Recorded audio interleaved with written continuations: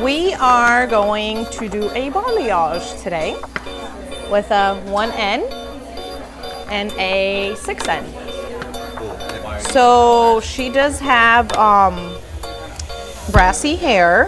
So we're gonna use a 10 volume developer where the blonde is living because we don't want to open the cuticle. And then we're gonna use a semi-permanent color towards the ends when we tone the color.